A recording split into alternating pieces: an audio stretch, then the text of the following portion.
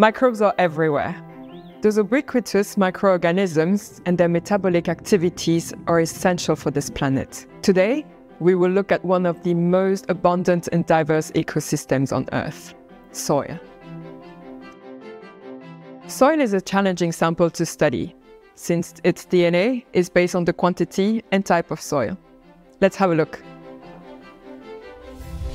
Soil samples collected from the same source have variable microbial load and different organic makeup.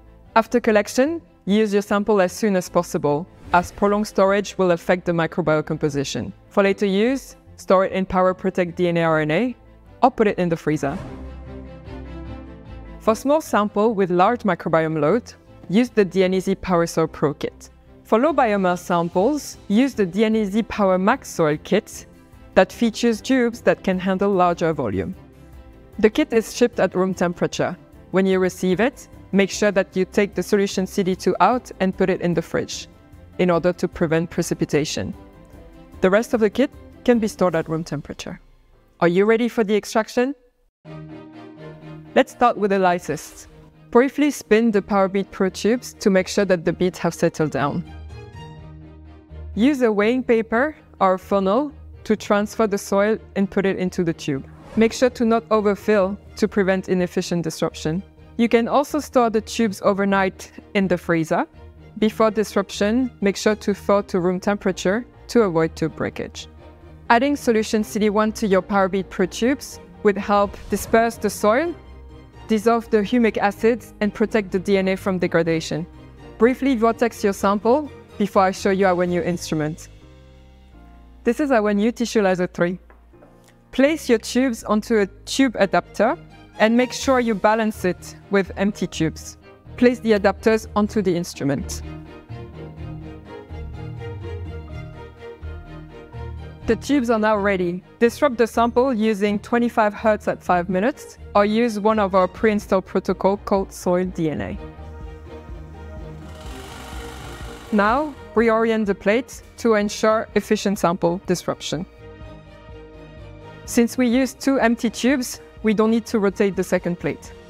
You can now start with the same parameters. After the disruption, centrifuge your tube to pellet the solids. Transfer the supernatant in 2 ml microcentrifuge tubes. Your sample is now lysed and homogenized.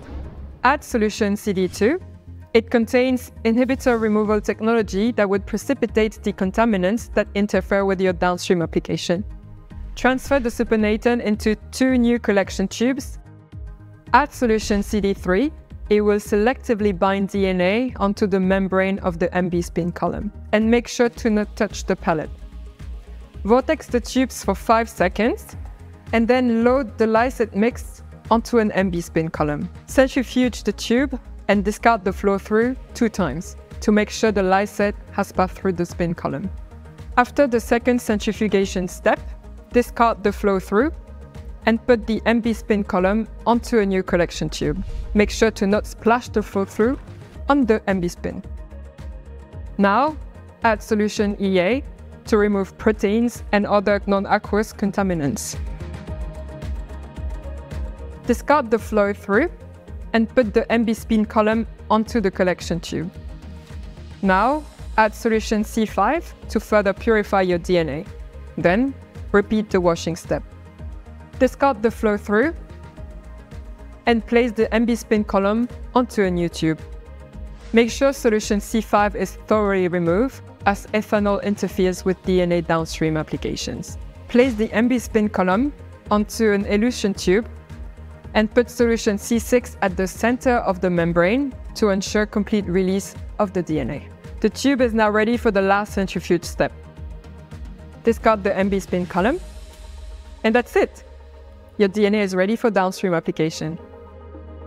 We recommend freezing the DNA as solution C6 doesn't contain EDTA. To concentrate DNA, refer to the troubleshooting guide. See you next time, as we are dealing with more challenging samples. QIAGEN. Sample to insight.